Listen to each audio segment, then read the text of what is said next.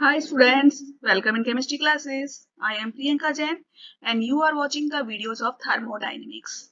In our last lectures, we have studied about entropy, what is entropy and how we can use different type of formulas to do different type of the problems. And I have done several questions. I think you like that videos. Okay.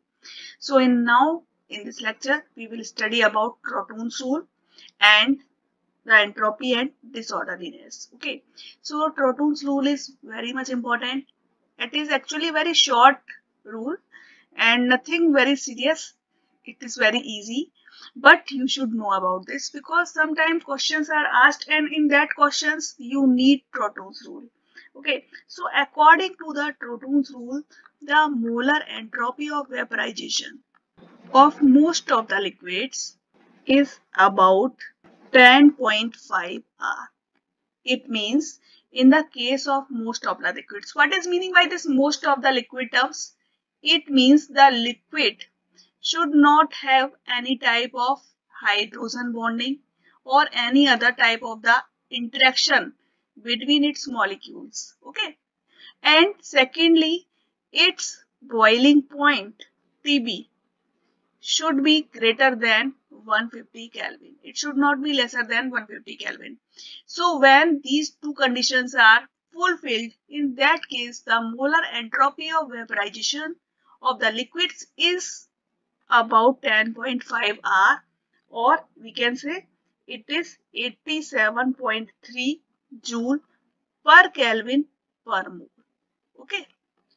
For example, if we see the case of benzene, okay, in the case of benzene, we know del H of vaporization is equal to 31.171 kilojoule per mole. And what is its boiling point?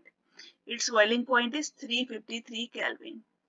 So if you divide it by the boiling point, it means if you are seeing is entropy of vaporization. We give the entropy of vaporization by dividing this del H vaporization by the boiling point. Okay, so this will be equal to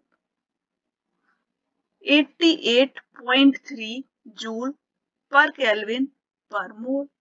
As I have told you, this thing, see here, 87.3 and this is 88.3. It is almost similar. So in most of the ideal liquids, you will get the same value. It means the del H of vaporization is almost equal to 10.5 R.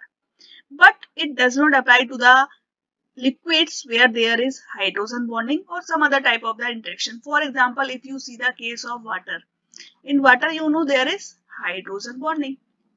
Okay, so if you see its del H of vaporization, then this comes out to be 44,012 divided by 373. It's a boiling point. Okay, so you are getting the value will be equal to 118.0 joule per Kelvin per mole. So you can see here this value is how much greater than this value. Okay, so this is not applicable to such type of liquids. Okay, so this is all about Trotoun's rule. Now one more thing I will give you in this lecture, that is entropy and disorderliness. See here, entropy and disorderliness. What is relationship between them? We know there are several formulas for the entropy change relationships. We have seen in our previous lecture. And from these all, one thing is clear, that entropy is a direct measure of disorderliness or randomness. As the randomness increases, we know as the randomness increases, entropy will increase. Okay, or we can say if the disorder increases, then the entropy will increase. Okay, so there are some of the criteria by which we can find out where the entropy will increase or where the entropy will decrease. For example, first is the temperature. If we see temperature, as the temperature increases, the entropy will increase. Okay, as the temperature increases, entropy will increase. We can see this by the formula del S is equal to n CPm natural log of T2 upon T1. In this formula, you can see if T2 is greater than T1, only in that case this natural log of T2 upon T1 will be a positive quantity. Okay. And when this is positive quantity, only in that case del S will be positive. Okay. So for del S to be positive, this T2 should be higher than T1. Okay. It means temperature should increase. Actually, what happens when temperature increases, we give the temperature to the system. Then the energy of its molecules increases. So these molecules start moving. Their motions will increase. Okay. As their motions increases, then the disorder will increase. They are moving outside here and there. Okay. So disorderness will increase, or hence the entropy will increase. Second thing is the pressure. As the pressure increases, entropy will decrease. Okay. We can see it by the formula del S is equal to nR natural log of P1 upon P2. See here, P1 is above and P2 is down. It means when P1 is greater than P2, only in that case natural log of P1 upon P2 will be a positive quantity. Okay, and only in that case this del S will be positive. Okay, so for del S to be positive, P1 should be higher.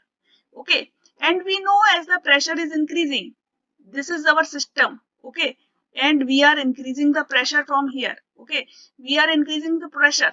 This system is going here. Okay, now it is coming here. So as the pressure increases, these molecules will settle down here. Okay, so their motion will decrease. Okay, and orderness will increase. So the entropy will decrease. The third thing is volume.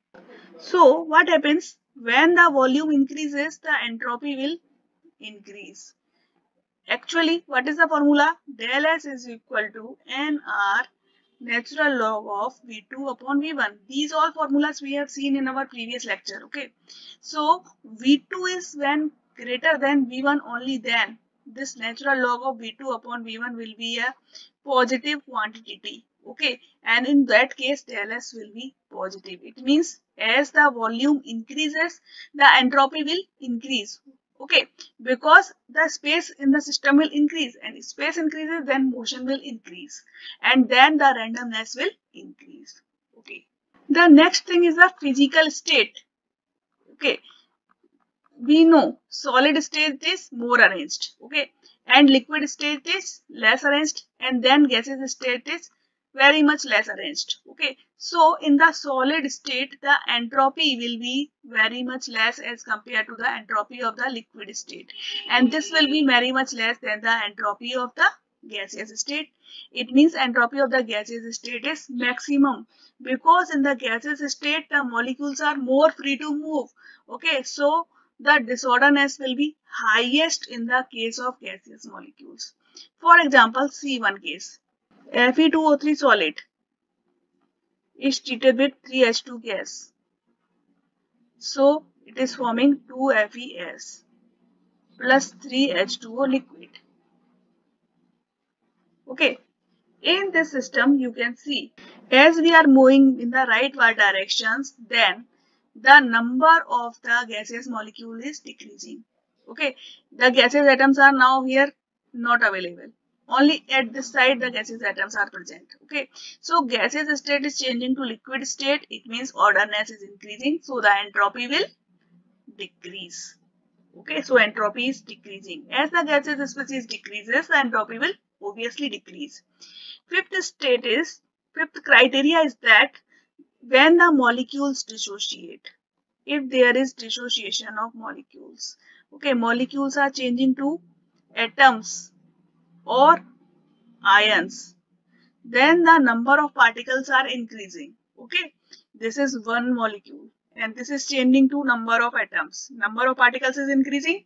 Okay, so randomness is increasing. As the number of the particles is increasing, so the entropy is also increasing. See one example here, half N2 gas plus 3 by 2 H2 gas is forming NH3 gas. Okay, in this case, in this reaction, you can see here are 1 by 2 plus 3 by 2. It means two molecules, and here is only one molecule. Okay, so number of gaseous molecules is decreasing. It means the entropy is obviously decreasing. Okay, but in the case of heterogeneous system, suppose you have given a heterogeneous system where gas is also present, or liquid is also present, or solid is present. All types of states are present. In that case, one thing you should remember, that we will consider only the gaseous species. We will not consider the liquid species, or we will not consider the solid species. We will only consider the gaseous species. Okay. So as the number of gaseous species increases, the entropy will increase. For example, here, this is only one species. This is one molecule, and there is two molecules of the gaseous species. Okay, it means the gaseous species are increasing. Okay, so when the gaseous species are increasing, the entropy will obviously increase. Alright, now see the next criteria. When you have given the molecules with the same atomicity, for example, you have given O2 and you have given H2. Both are having the same atomicity. Okay, then you will have to consider the molar mass. See here, in this case, this is O2 and this is H2. O2 will have higher molar mass than the H2. So, O2 will have the higher entropy than the H2. Similarly, if you have given N2 and O2, then O2 will have higher molar mass. So, O2 will have higher entropy than the N2. Okay. So, these are the some criteria by which we can find out which system will have a higher entropy change, in which system the entropy is increasing, or in which system the entropy is decreasing. Okay, a 2 marks question can be asked from that particular topic. Okay, so I think this video will be clear to you, and if you are liking my videos, please comment me, please share the videos, please subscribe the channel, and if you want any more topic, you can comment me. Thank you.